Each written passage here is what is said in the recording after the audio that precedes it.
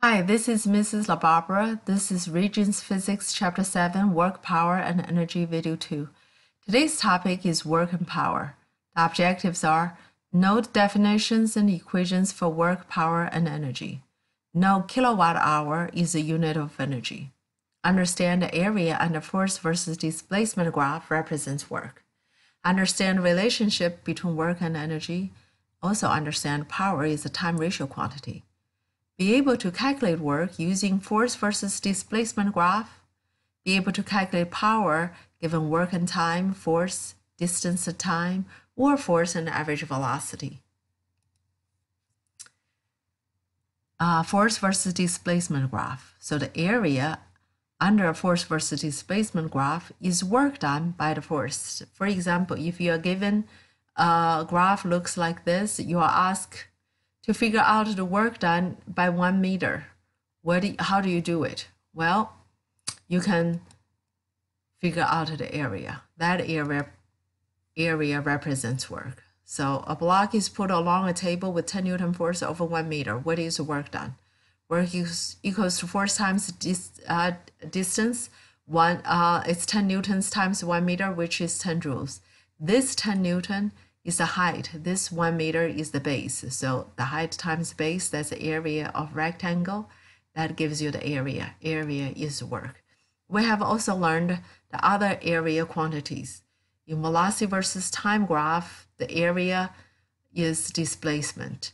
In force versus time graph, the area is the impulse. Now here is force versus displacement graph, the area is work. Example, a box is pushed to the right with a varying horizontal force. The graph below represents relationships between applied force and the distance the box moves. What is total work done in moving the box 6 meters?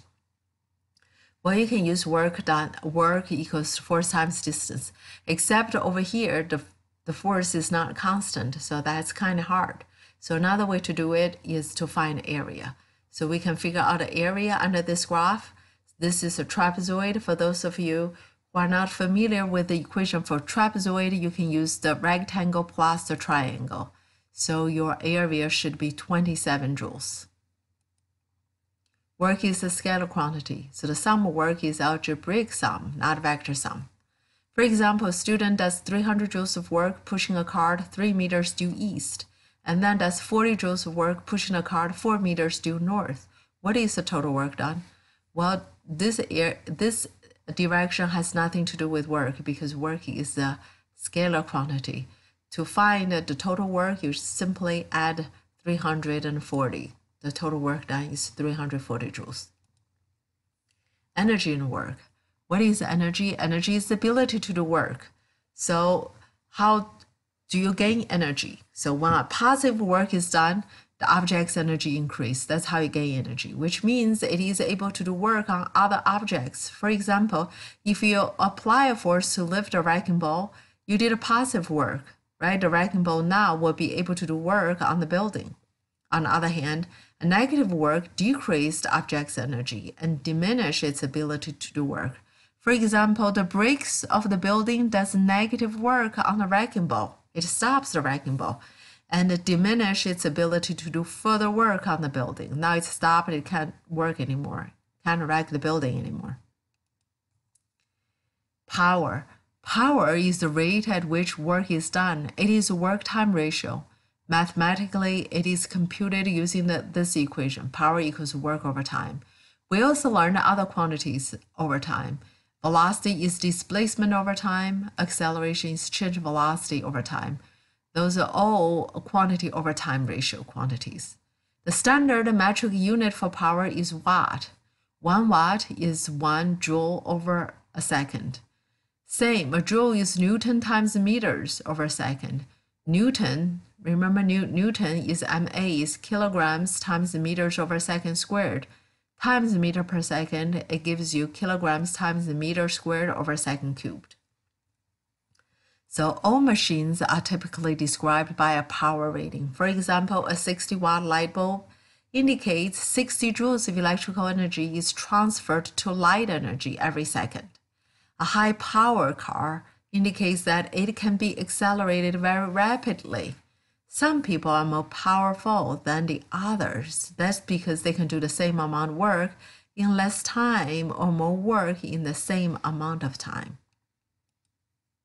Let's take a look at this example. Ben pumping iron elevates his 80 kilogram body up the 2-meter stairwell in 1.8 seconds. What is his power? Let's think about, for him to elevate his body up the stairwell, the minimum force he has to apply is his weight, and his weight is mg.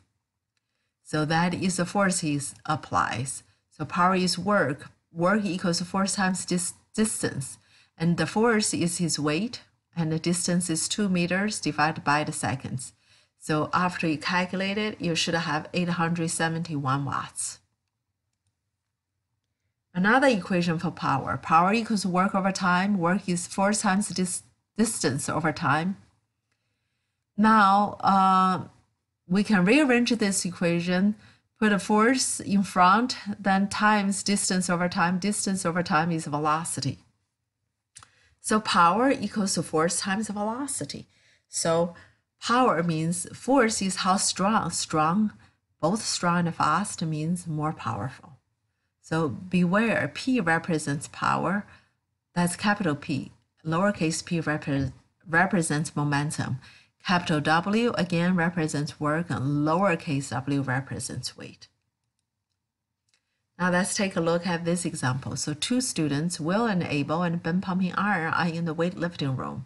Will lifts 100-pound barbell over his head 10 times in 1 minute. Ben lifts 100-pound barbell over his head 10 times in 10 seconds. So which student does most work and which student delivers the most power? You have to explain your answer.